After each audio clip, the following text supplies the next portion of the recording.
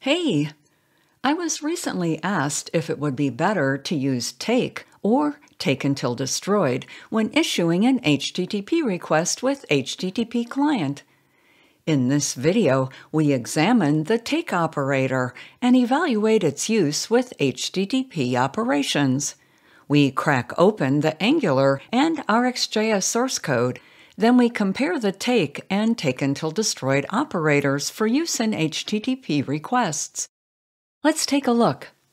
The RxJS take operator emits a specified number of items from an observable. It automatically completes after taking the specified number of items. It's great for limiting unlimited observables. I'm in StackBlitz. Here is a sample application that I've built in prior videos. The link to this code is in this video's notes. In the to-do list component, I'll add some code to demonstrate the take operator. Here we create an observable that emits a set of numbers, but you can imagine in a real application, this would be an observable emitting from a timer or subject. What will we see in the console? Yep, we see the take operator emits 2 and 3, and then completes the observable. The remaining numbers aren't emitted. Let's add some complexity. I'll insert a filter above the take and a tap after the take. And let's turn the one-line arrow function in the filter operator into a multi-line arrow function. I'll add curly braces and a return statement. Then add some logging within the filter so we know the filter is being executed. Now what will we see in the console? The observable emits 2, which passes through the filter and is taken by the take operator and emitted from the pipeline. The observable emits 3. The 3 is processed by the filter operator, but does not pass through the filter and is not taken or emitted. Then the observable emits 4, which passes through the filter, is taken, and emitted from the pipeline. So this take emits 2 and 4 and completes the observable. Now let's move the filter to the end of the pipeline. What will we see? Scrolling the console window, the pipeline only emits 2. Is that what you expected?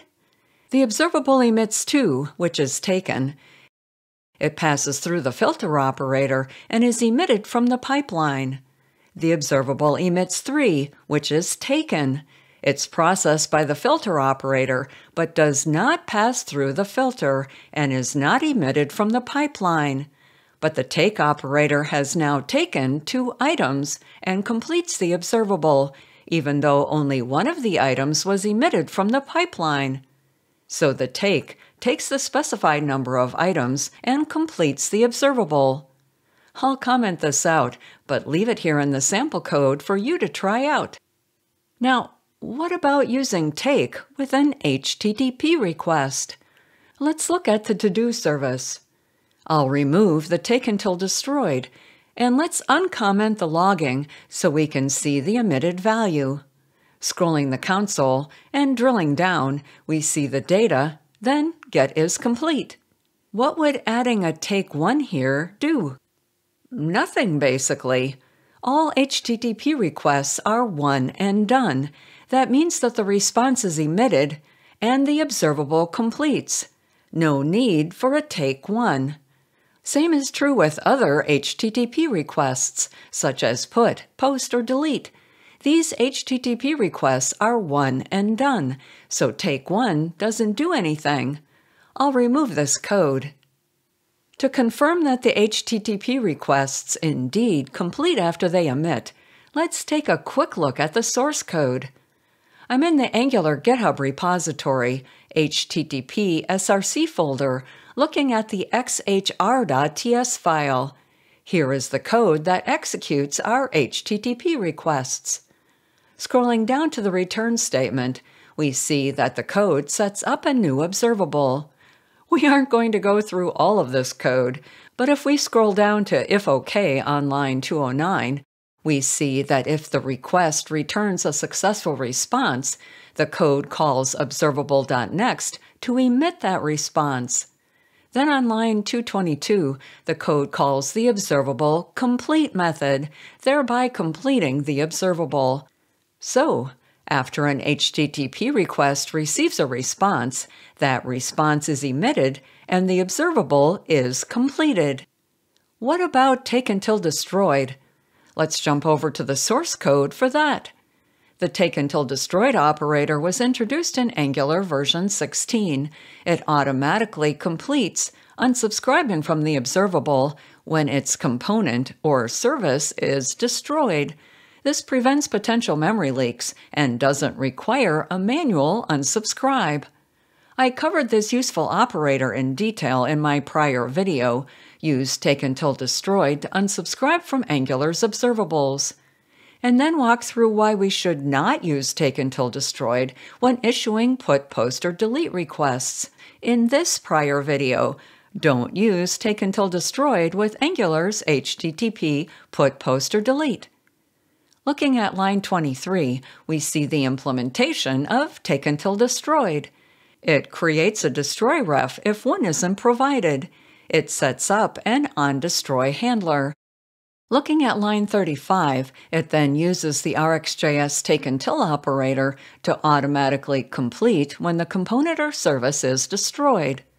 Let's also take a quick look at the source code for the take operator.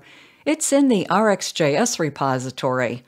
The take operator starts here on line 47. This code keeps track of the number of emissions it has seen.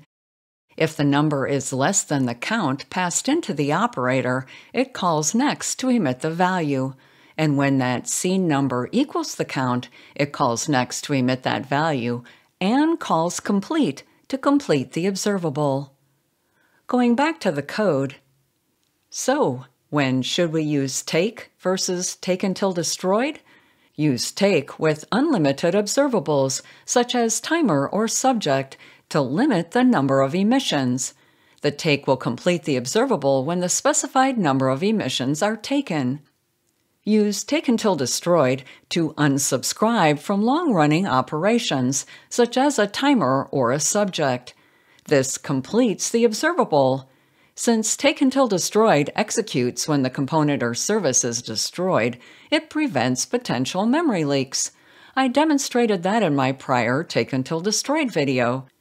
Since an HTTP GET operation is one and done, we don't need to worry about memory leaks, and using take doesn't do anything. However, consider using takeUntilDestroyed to cancel the GET operation when the user navigates away before the data is returned. Using takeUntilDestroyed completes the observable, which prevents any pipeline operators or the subscribe handler from executing when the data is later returned. Same with the HTTP put, post, or delete operations. Using take doesn't do anything. But unlike retrieve operations, the user most likely does not want to cancel their modifications when navigating away. So don't use takeUntilDestroyed with these operations. Thanks for watching, and if this content was useful, please like and subscribe.